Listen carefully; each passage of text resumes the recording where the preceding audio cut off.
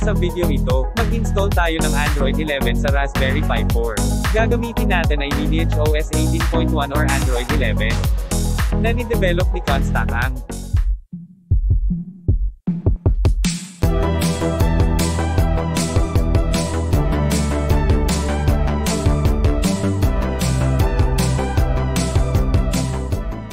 Mga kailangan ihanda sa video na ito: card reader, SD card, at yung Raspberry Pi 4. Tsaka computer para ma-flash ang OS image sa SD card.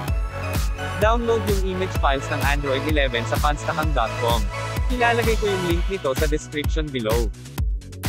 Sa araw na ginawa yung video ito, Lineage 18.120211123 unofficial panstakang rti4.zip ang available file para ma-download. Just click the link.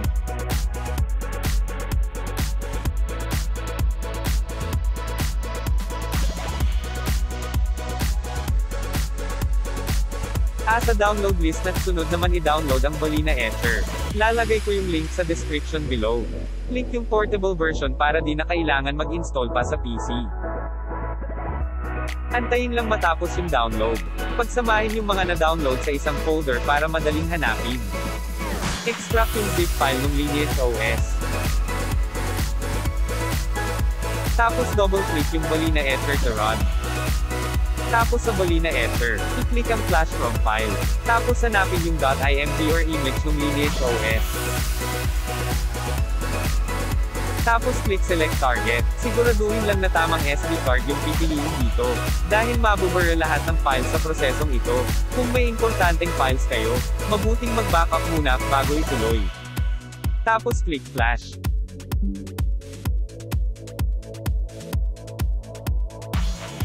Antayin lang matapos ito, mga 3 minutes to 8 minutes bago ito matapos depende sa bilis ng computer mo. Flash complete. Ito ang lalabas kapag tapos na ang pag-flash. Unmount lang sa PC yung SD card at ikabit sa Raspberry Pi 4.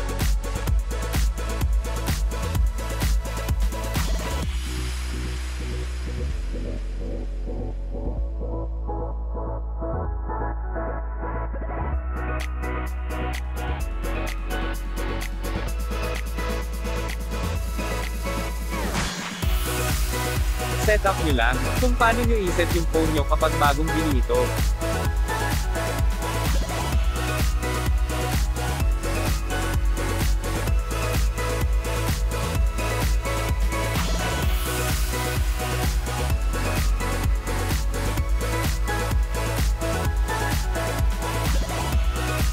Ito ang itsura niya kapag natapos.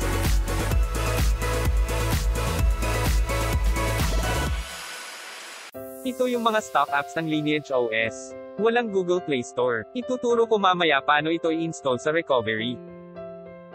Check natin yung Android version sa about ng setting.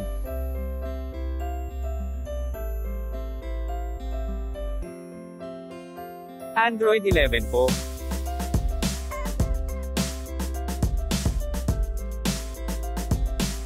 Ganito po paraan, para mapalabas yung developer option. Click build number ng 7 times. May lalabas na maliit na notification na nakalagay ay, you have enabled development settings. Makikita naman ang developer option. Sa system under ng setting. Tapos advanced. Tapos sa pinakababa ito. Sa developer option, dapat enable yung USB debugging.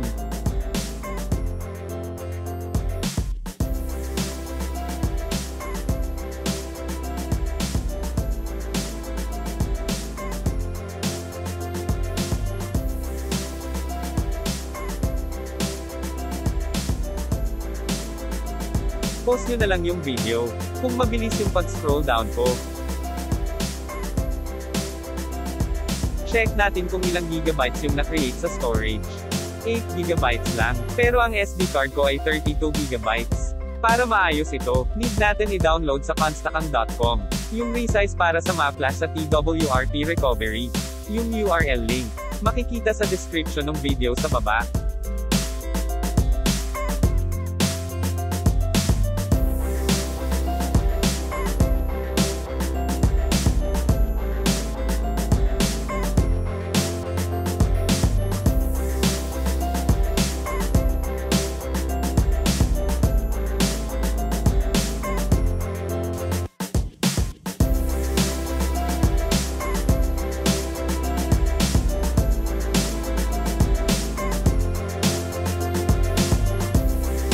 Nandito na din tayo, download na din yung Lineage 18.1 rtimages.zip para sa root manager.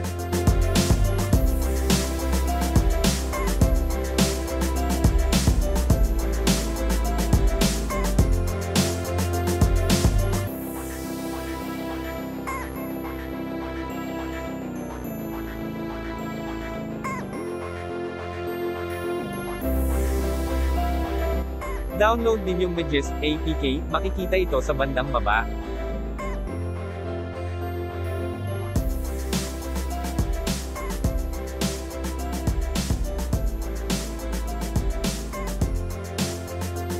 Sunod naman ay OpenGap. Ito yung Play Store para sa Lineage OS na compatible sa Raspberry Pi 4. Platform dapat ARM64. Android dapat 11. Variant ay Pico.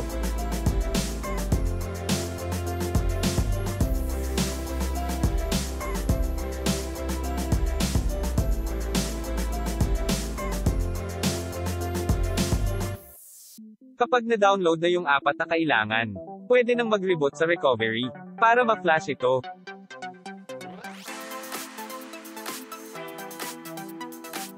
Pero ilipat muna natin sa root folder ng Raspberry Pi yung mga files na na-download, para madali itong mahanap sa recovery.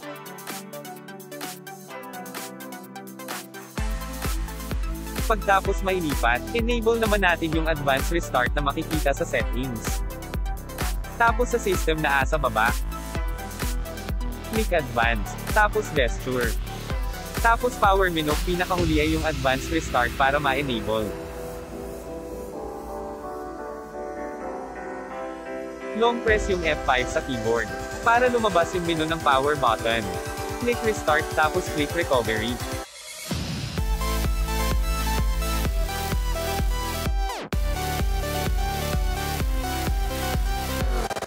Antayin lang mag-boot sa TWRP recovery. Ganito po itsura niya. Click install para ma-flash ang Google Play Store sa system. Click OpenGap ARM64. Tapos swipe the confirm flash.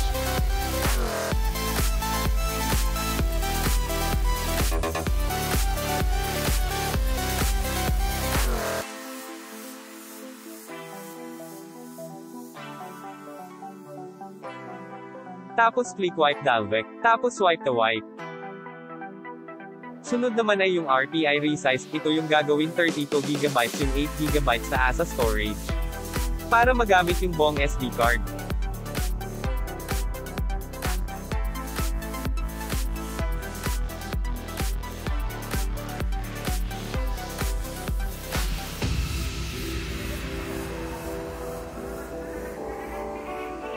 Tapos flash naman yung RPI images para may root manager na pang-grant sa mga apps na need ng root access. Pagtapos, click reboot system.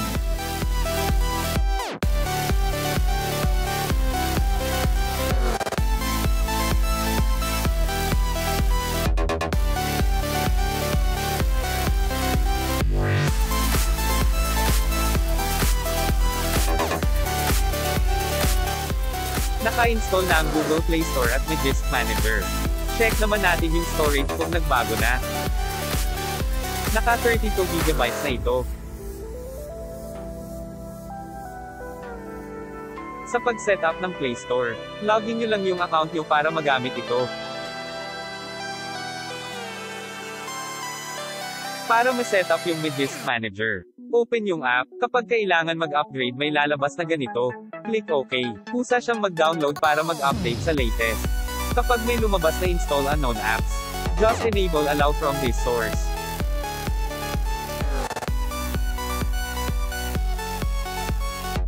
Kapag may lumabas na requires additional setup, just click OK. Magre-reboot po ito.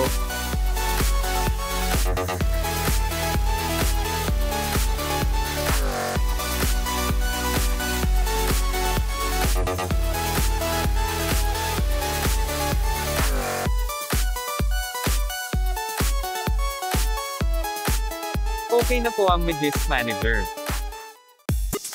Tapos na po, pwede ka na mag-install ng mga treat mong apps.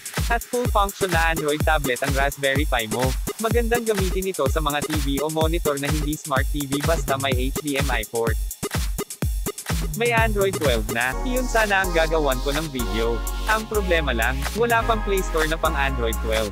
Hanggang 11 pa lang ang meron sa Open Gap site. Pero halos pareho lang ang step. Nabago lang yung mga link na kailangan i-downloads. Salamat sa panonood, mag-comment lang kung may tanong. At huwag kalimutan mag-like at subscribe.